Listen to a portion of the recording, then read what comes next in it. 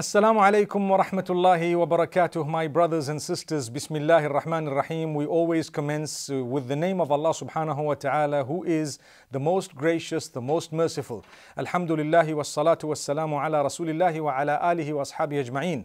We praise Allah subhanahu wa ta'ala. We send blessings and salutations upon Muhammad, peace be upon him, his household, his companions. May Allah bless them, bless us, bless every one of us, and grant us goodness and forgiveness. Ameen. We're looking at supplications from Revelation, the dua, when we call out to Allah subhanahu wa ta'ala, and He has kept within every single one of us needs. If He wanted, He could have created us without needs. We would have been independent, each one of us. But no, He wanted us to call out to Him, and that was part of our test. Who are we going to call out to? We call out to Allah and Allah alone. So He has mentioned so many supplications of the messengers of His, may peace be upon them all, in Revelation, and it's important for us to go through these supplications. We learn a lot of lessons. The biggest lesson that we learn is they worshipped Allah in a beautiful way. Will we worship Allah in a similar way? So this evening we're going through Ibrahim alayhi salatu wassalam's du'as. A few more of some of these supplications made by one of the greatest of the prophets of Allah subhanahu wa ta'ala, the greatest being Muhammad sallallahu alayhi wasallam, and Ibrahim alayhi salatu wassalam comes thereafter. He is among the top 5. Allah subhanahu wa ta'ala speaks about His du'as and supplications in many places in the Quran. I'm going to start off with a verse of Surah Al-Baqarah where Allah says, وَإِذْ قَالَ إِبْرَاهِيمُ رَبِّ جَعَلْ هَذَا بَلَدًا آمِنًا وَارْزُقْ أَهْلَهُ مِنَ الثَّمَرَاتِ مَنْ آمَنَ مِنْهُمْ بِاللَّهِ وَالْيَوْمِ الْآخِرِ. What a beautiful way of calling out to Allah. Allah is saying, remember when Ibrahim said to Allah subhanahu wa ta'ala, "Oh my Rabb, let this town or this city or this place be a peaceful, secure place. Let this," here he is speaking of what became later known as Makkatul Mukarramah. "Oh Allah, let this city be a beautiful city." You know, the term balad is used to refer to so many things. The town, the city, sometimes even a village. They just call it balad, depending. It's like a growth point. So let this place be aminan. Let it be a place that is safe. And he did not just make dua for its safety, but he says, وَارْزُقْ أَهْلَهُ مِنَ الثَّمَرَاتِ, and grant its inhabitants fruit, produce. مَنْ آمَنَ مِنْهُمْ بِاللَّهِ وَالْيَوْمِ الْآخِرِ, those who believe from amongst them in Allah and the last day. So this was the dua he made. He's making dua for peace, stability, security, and he's making dua for produce. So that's sustenance. On one hand, your relationship with Allah. The other hand, your relationship with the dunya, with this world, because you have to earn and you want to eat. So let that produce come. And he says, for those who believe in Allah and the last day. But Allah's mercy is greater. When I look at this dua, I think to myself, Ibrahim alayhi salatu wassalam, over time we will see how his du'as have evolved and become broader and broader. Here, this dua was very broad. He's making a dua for a certain city. Yes, they were his family members and progeny, but he did not know who would come in the future in that particular place. Imagine, as a result, even Muhammad sallallahu alayhi wasallam was born in Makkatul Mukarramah. But Ibrahim alayhi salam says, "Oh Allah, grant those who believe in you and in the last day." Allah says, hang on, I'm going to give even those who disbelieve. Subhanallah. Amazing, amazing. We ask Allah, "Oh Allah, give me this." Allah says, I'm not only going to give you, I'm going to give your neighbor, your sister, your brother, and everyone else as well. How about that? Subhanallah. Sometimes you say, "Oh Allah, give me 100 pounds, $100, 100 rands." And Allah says, not just 100, I'll give you 500. And on top of that, I'll even give you a little bit of extra this and extra that. I'll throw it in. Subhanallah. That is the mercy of Allah. That is the greatness of Allah subhanahu wa ta'ala. You ask for something, He gives you more than what you've asked for. Unlike us, humankind, when someone asks you for something, you're trying to look at how you can chop it up and how you can give them less than what they've asked you for. May Allah subhanahu wa ta'ala grant us all guidance and goodness.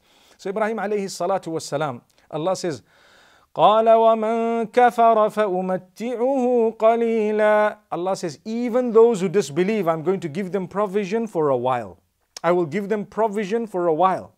So those who disbelieve, Allah says, I'm going to give them, I will give them. And evidence is across the globe, there are people who believe who have got, people who don't believe who also have. And sometimes it's vice versa, in the sense that people don't have on either side of the coin.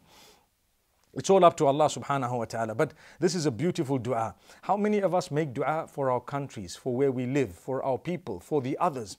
Oh Allah, let it be a peaceful city. Even if you're living in a non-Muslim country, we make dua for peace and goodness, because that is how we will be able to grow. That is a time when growth will happen, when there is peace, stability, goodness. If you look at how Islam spread across the globe, mostly it spread through business dealers who used to be upright, good Muslims, businessmen and women who used to be upright, in a way that when they dealt with people, they were so impressed by the set of rules and regulations that were followed by these people that they started following them as well. So may Allah subhanahu wa ta'ala grant us an understanding, and a very deep understanding. Let's look at another one of the verses where Ibrahim alayhi salatu was salam calls out to Allah for a few more things. Look what he says. وَإِذْ قَالَ إِبْرَاهِيمُ رَبِّ اجْعَلْ هَذَا الْبَلَدَ آمِنًا وَاجْنُبْنِي وَبَنِيَّ أَن نَّعْبُدَ الْأَصْنَامَ.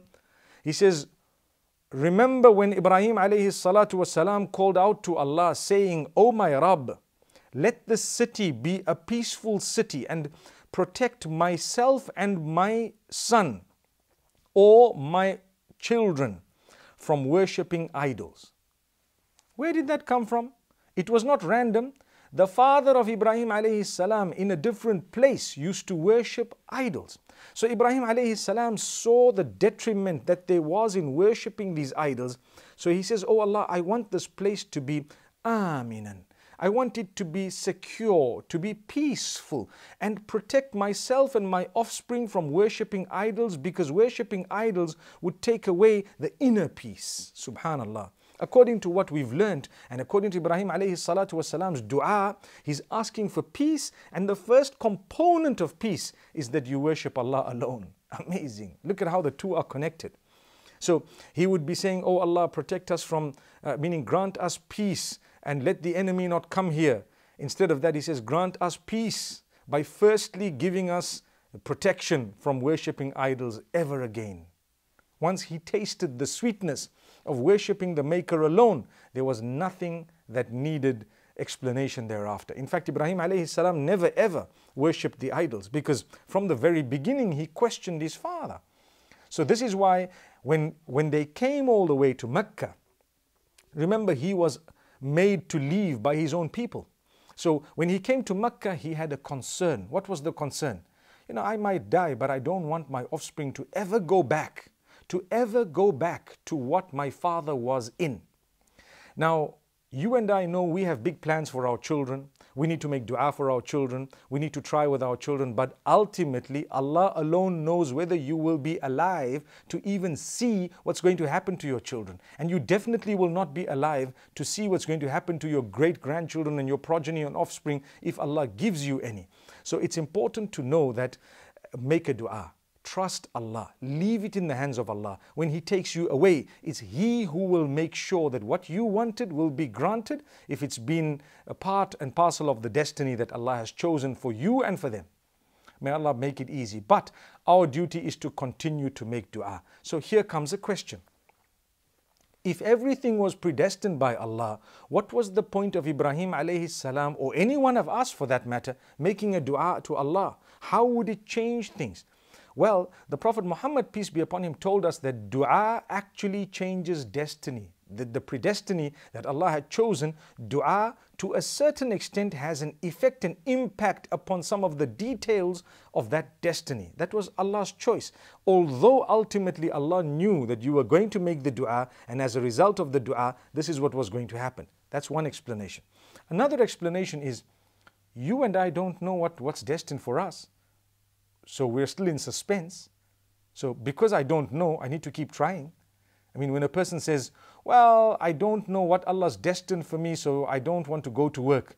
Well, that definitely now means that what was destined for you is that you don't go to work. So how are you going to earn when you haven't even utilized the energy that Allah has bestowed upon you to work? So because you don't know, go out and work. What you're going to get, Allah alone knows. But if you gave up before you even started citing the issue of predestiny, then that was your foolishness. Someone asked me a question that, if Allah knows everything that's going to happen, why do we even have to do anything? I said, because you don't know. That's why. Allah knows, you don't know. So if you don't know, you have to keep on working towards it, because Allah knows who's going to heaven and who's going to hell, right?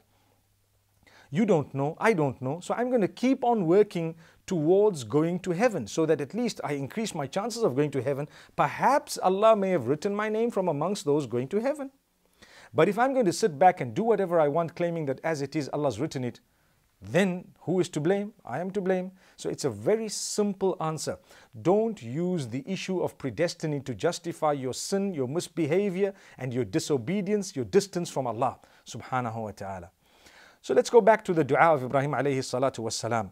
So he's just made a dua for the city. You and I have seen what has happened to Makkatul Mukarramah. It's a beautiful city. It's a safe city. It's been granted the produce by Allah subhanahu wa ta'ala from all over the globe, even though things don't grow in Mecca besides maybe dates and one or two other things, but it has in it fresh produce from across the globe. Subhanallah, it was the dua of Ibrahim alayhi salatu wassalam, the sincere prayer of someone who loved Allah, who dedicated his love for Allah, who sacrificed for Allah, who left that which he had to leave for the sake of Allah subhanahu wa ta'ala. When he called out to Allah, Allah granted him. So he's making a dua for the city, and then he's making a dua for his children, so that they may be protected from worshipping that besides Allah. Brothers and sisters, let's make a dua for our offspring. Let's ask Allah subhanahu wa ta'ala always to protect our children from doing that which would displease Allah. But we need to start with ourselves, protecting ourselves from the disobedience of Allah. Together with the dua and the supplication, we need to make an effort and always ask Allah to protect you from haram. Always ask Allah to protect you from that which is sinful. Allahumma kfini bihalalika an haramik waghnini bifadlika amman siwak. That was the dua of the Prophet sallallahu alaihi wasallam. Oh Allah, let halal be sufficient enough for me. Let halal be enough for me to the degree that I am protected from haram. And oh Allah, grant me independence through your virtue, that I don't ever need to depend on anyone else, anyone besides you. That's a powerful dua.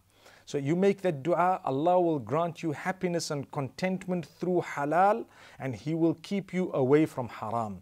But if you are not content with what is halal for you, you end up walking towards that which is haram, and that is dangerous. So make dua for yourself, protect yourself, make dua for your children, and have hope in the mercy of Allah.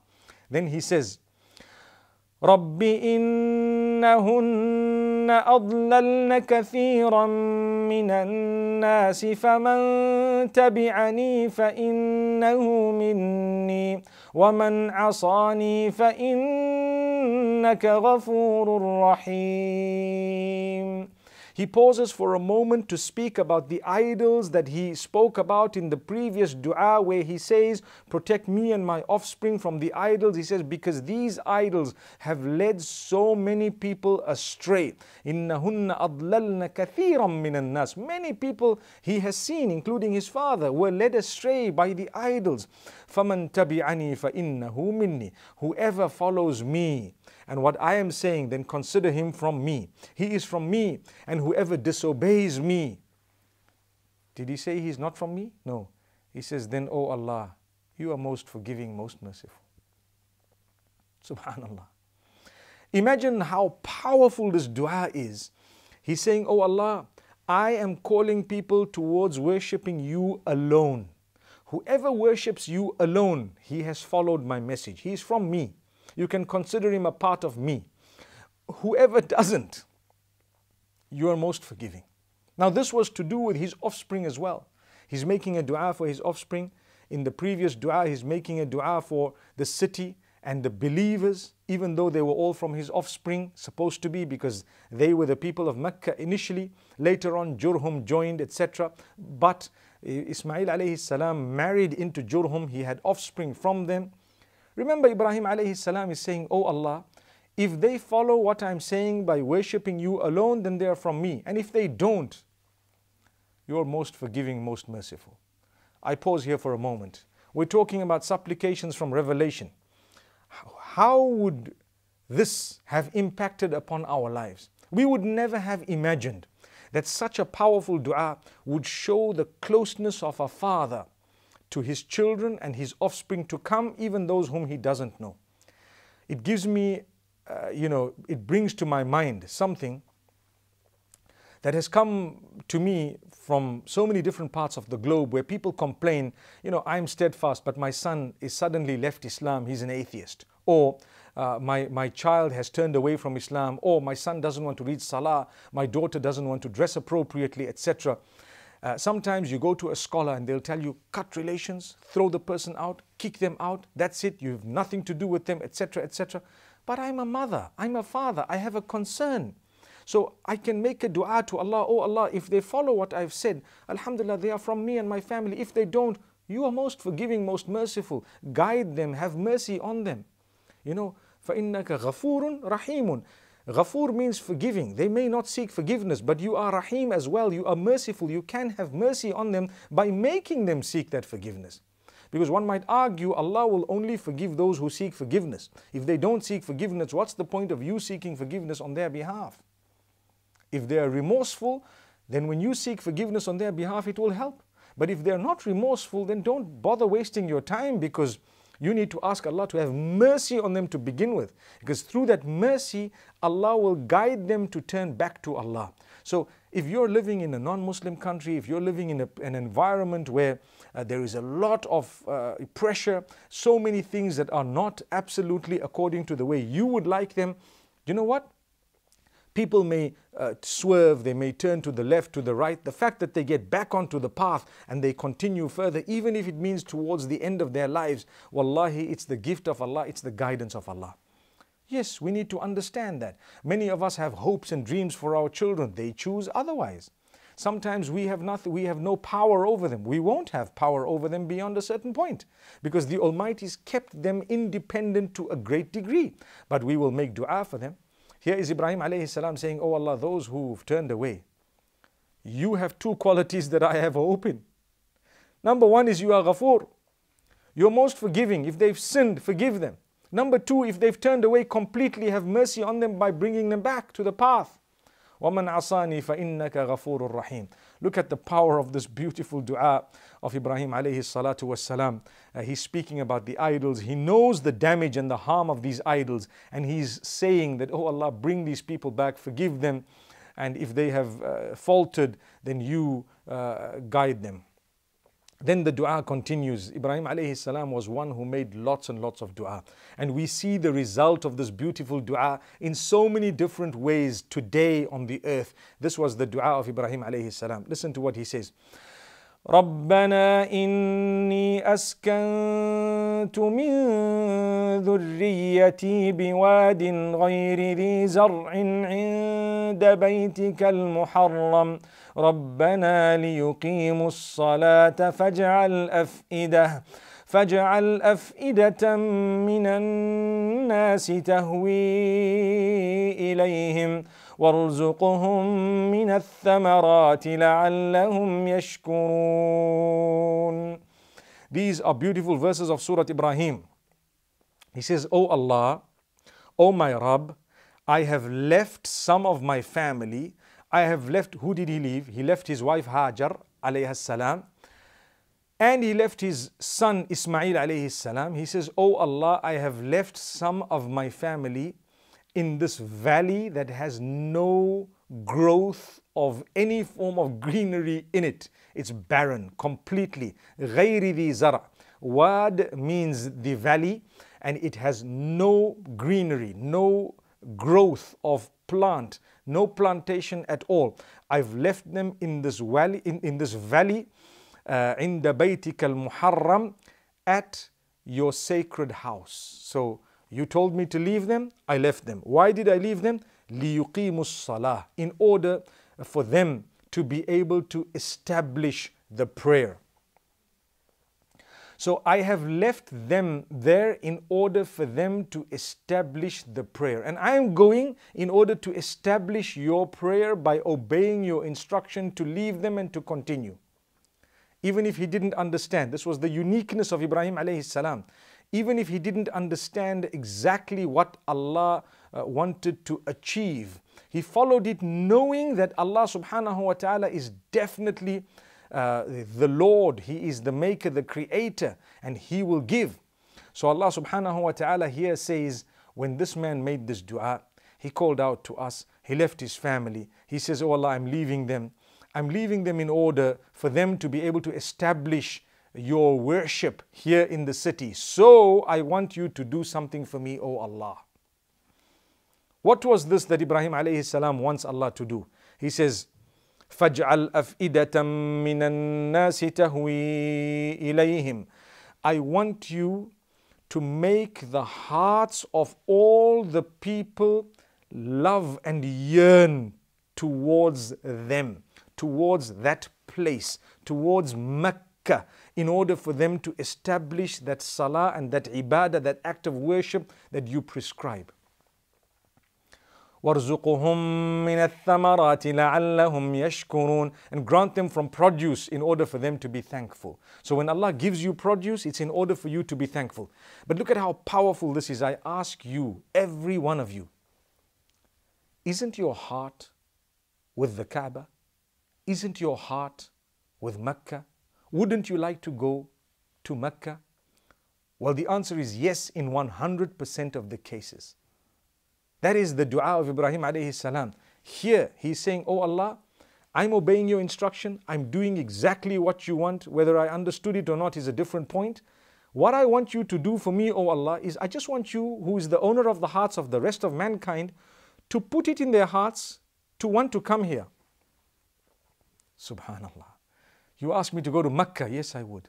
The Kaaba, yes indeed. Maybe not greater Mecca, etc. Things have changed and so on. Perhaps there might not be anything else in the whole peninsula. But Mecca, indeed. Medina, indeed. The Prophet ﷺ's resting place, indeed. And Mecca, absolutely. Who would not want to go there? It's amazing. It has this magnetic effect upon every Muslim. Why? It's the dua of Ibrahim alayhi salatu wassalam. So look at how powerful this dua of Ibrahim alayhi salatu wassalam is. And this is why, inshallah, in our next episode, we want to see the dua of Ibrahim alayhi salam prior to him having gotten Ismail alayhi salam and what he said as a result. He was always thankful to Allah. He always praised Allah. He was so thankful that Allah subhanahu wa ta'ala loved him so much. Thankfulness is a sign of all the messengers of Allah. In the case of Nuh alayhi salam, Allah says, إِنَّهُ كَانَ عَبْدًا شَكُورًا. He was definitely a slave of ours who was very, very grateful. Whatever we bestowed upon him, he was grateful. I want to end off by saying, my brothers, my sisters, think of the favors of Allah upon you. Think of all of the favors of Allah subhanahu wa ta'ala upon you. Learn to thank Allah subhanahu wa ta'ala. Indeed, if we think of these favors of Allah subhanahu wa ta'ala upon us, we will be able to show gratitude to Allah. We'll be able to realize how much Allah subhanahu wa ta'ala has actually given us. And that is when we will thank Him with the most beautiful of words. May Allah bless you all. I look forward to the next session. This beautiful episode that we have, inshallah, shall be continued. And I hope that you follow. أقول قولي هذا وصلى الله وسلم وبارك على نبينا محمد والسلام عليكم ورحمة الله وبركاته.